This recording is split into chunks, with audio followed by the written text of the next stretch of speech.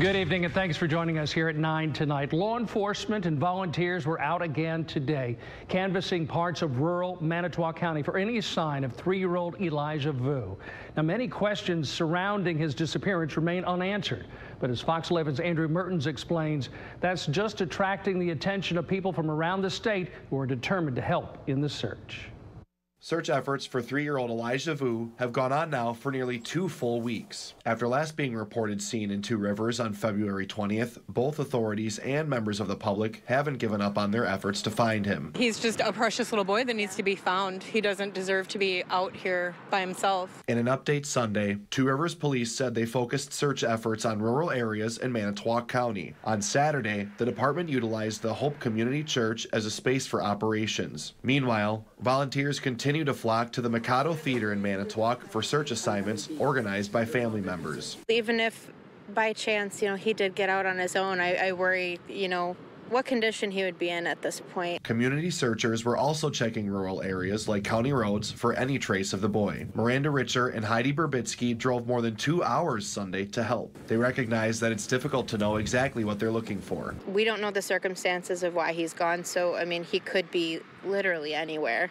So we have to search everywhere. Efforts to locate Elijah are getting more dire as each day passes. It's a feeling of dread because, the longer he's out there, the chances of him being found alive are getting slimmer and slimmer. And while people are doing their best to keep hope, they can't help but worry about the worst possibilities. I hate to say it, but I feel like the only way he'd be found alive is if somebody has him.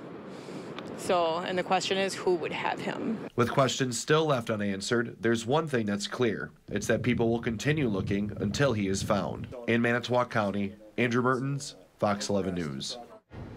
Two Rivers police say that over the weekend, additional searches by the fire department took place for the West Twin River. They were also conducted there.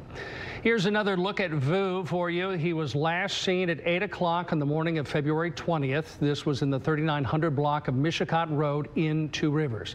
Now, Elijah has dark blonde hair and brown eyes. He weighs around 45 pounds and is 3 feet tall. Elijah also has a birthmark on his left knee. Anyone with any information is urged to call the Two Rivers Police. Their tip line is 844-267-6648. So you guys came from quite a ways away, right? So can you just kind of get into why you felt so compelled that you really wanted to help today, especially on a Sunday when you probably have work tomorrow or something, Yeah. Well, I'm a mom, and if my kids were ever missing, heaven forbid, I would want the world out helping find them. And so we decided to come out here today to help search for him. Yeah, he's just a precious little boy that needs to be found. He doesn't deserve to be out here by himself. So. How did you guys kind of hear about this? Was this like all over just social media or something, or? It's just been everywhere. I work in assisted living, and my residents are always watching the news, and this story came on when I was at work. I also heard it over the radio in the car. I've seen it on my phone, social media. It's been everywhere. Yeah. I guess one thing, it's been quite some time now. It's been almost 2 full weeks since he was last seen. I guess, you guys haven't been here the whole step of the way per se, but can you just talk about, like with every day that passes, like what that feeling is?